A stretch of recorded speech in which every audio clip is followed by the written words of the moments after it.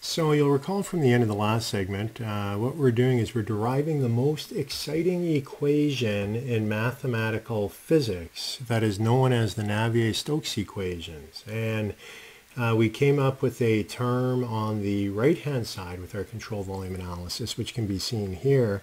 And that's actually what we refer to as being the inertia term. Now what we need to do is handle the left-hand side of the equation. And so we've got to look at the body forces and the viscous shear forces. So that's what we're going to proceed to do. Then we're going to, in the segments after that, we're going to put it all together and take a look at the wonder of the equations that we have created.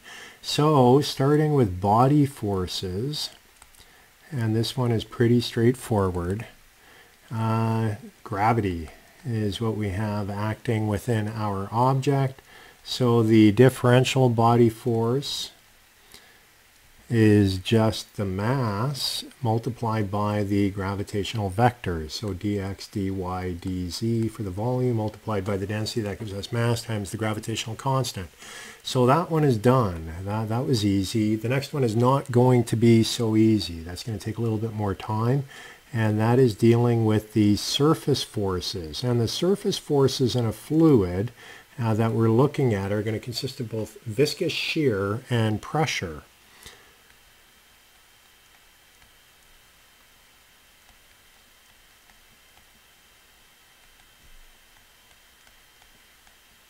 So we're looking at hydrostatic pressure plus viscous stresses. And the viscous shear or stresses, we're going to put that as a shear stress tensor, Tij, and we'll get into that in a few moments. What we're going to begin with is a stress tensor for the fluid itself, and we're going to write this out as a matrix, and you'll notice on the diagonal we will have the pressure,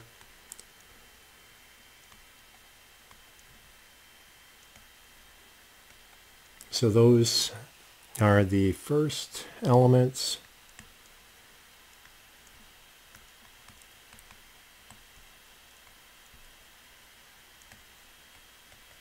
And I'll draw out a diagram showing what all of these are.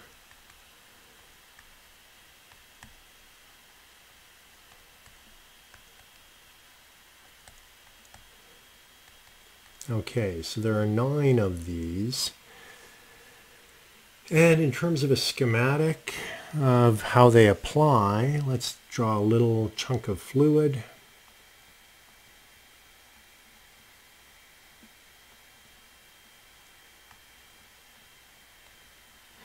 So a differential element.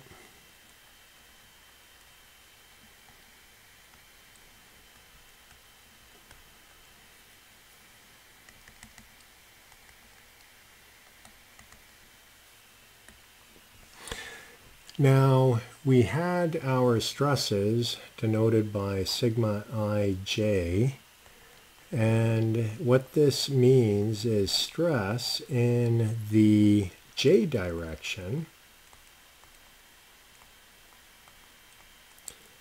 on a face normal to the I-axis. So let's take a look at what that might mean.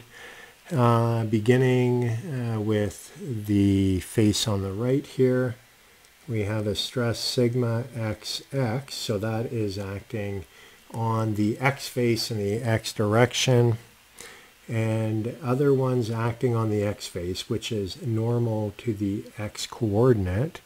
We would have sigma xy, because that is acting on the x face, but it's in the y direction. And then we have sigma xz, or z, because it is acting again on the x face, but in the z direction.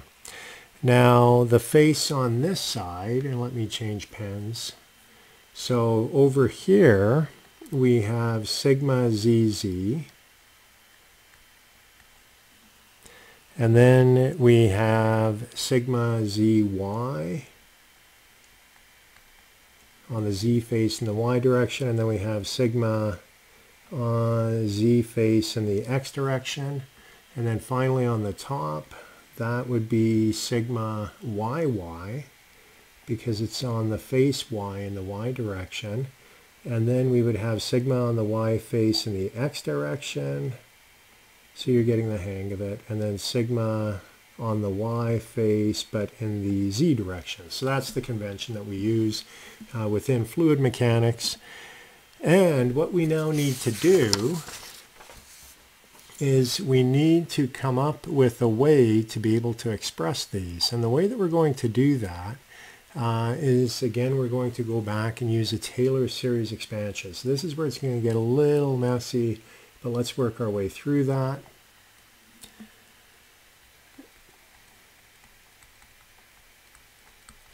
And we're going to look at all of the stresses or surface forces in the X direction just to simplify matters.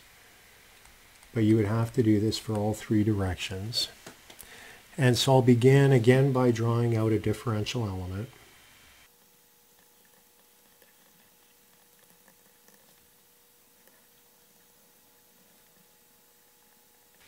Now, if we're looking at the forces that are acting in the X direction, what we're going to have a force here, and I'll put a normal force on the back going in that direction.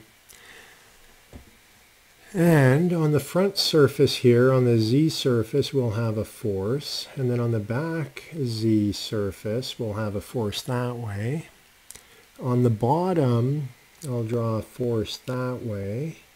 And then on the top Y surface, we'll have a force that way. So those are all of the forces that could be acting in the Z direction on our cube of fluid. Now what we need to do is we need to expand those out, and we're going to expand those out using a Taylor series expansion. So let me just draw it out because this is going to be kind of messy, and then we'll summarize things after we've done that.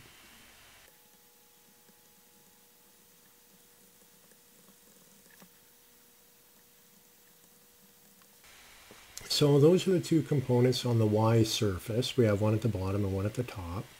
Now what we'll do, we'll expand out and express the ones on the Z surface.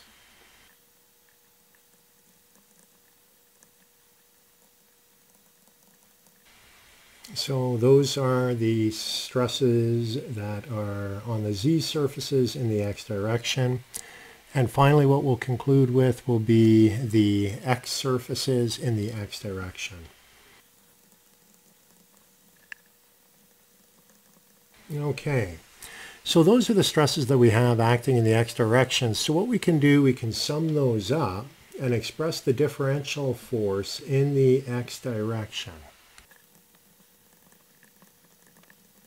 So that's what we get. And now what we're going to do, if you recall a couple of slides ago, we introduced sigma and we had this tensor. We're going to introduce sigma into the expressions that we just have come up with.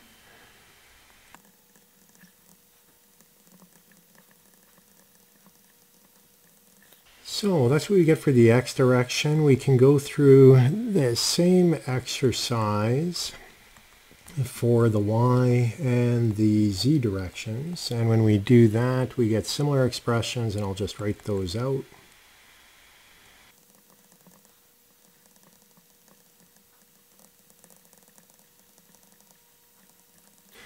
Are you having fun yet?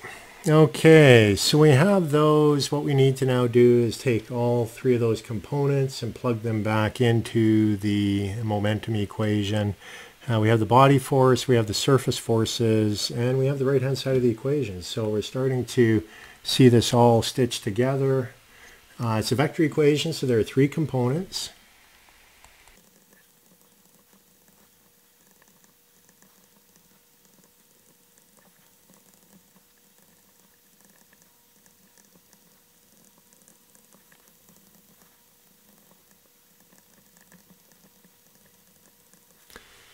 So there we go. Is it over yet? No, it's not. And the reason why it's not over yet is because what we need to do, this equation is good, we're getting there, but the question is, how do we relate tau to being a function of velocity? Tau means nothing to us, it's just a shear stress. And what we're after is we're after velocity. So what we need to do is find a way to be able to relate tau to velocity. Before we do that, however, we can do one really large simplification of this equation, and that is if you assume it to be inviscid flow. We'll come back to this form, but we're going to take a little bit of a sidetrack right now, and we're going to imagine that we have a fluid that has no viscosity. And so this is what people did in mathematical physics several hundred years ago to make this equation that we just derived simpler. And they assumed that the flow was inviscid. And so what that means is that if it is an inviscid flow, there's no shear. And if there is no shear, looking back at this equation, all of the tau terms that are in here knock out and they're removed from the equation.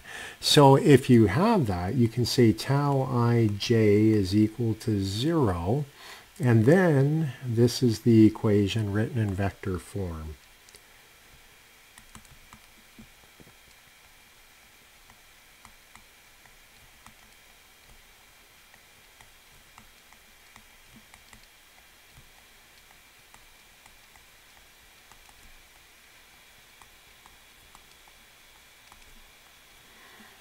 So that looks a lot simpler than the one that we just had with all of the taus.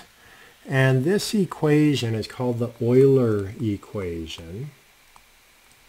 And it is a differential form of a governing equation for inviscid flow, flows without viscosity. And so if flow is external to airfoils far away from the airfoil outside of the boundary layer, it will work. It's an equation a lot of people have used for a lot of different things. And incidentally, if you do the dot product of this equation along a streamline, you actually end up with the Bernoulli equation. We won't do that in this course, but that's kind of a little academic exercise. For those that like math, you can play around with that and see if you come out with the Bernoulli equation. But what we're going to do now, and this will be in the next and final segment of this lecture, is we're going to return to this equation here. And we're going to look first and foremost for this relationship, enabling us to plug in for the taus. And with that, we will have the Navier-Stokes equations. So let's pause now, and then we'll move into the next segment where we will do that for a Newtonian fluid.